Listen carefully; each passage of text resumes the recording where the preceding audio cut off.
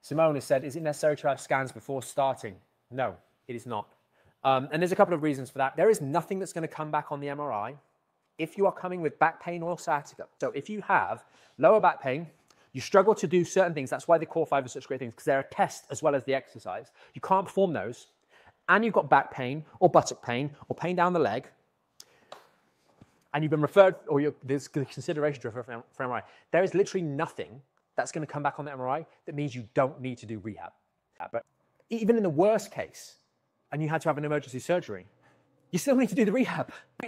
You still need to do the rehab.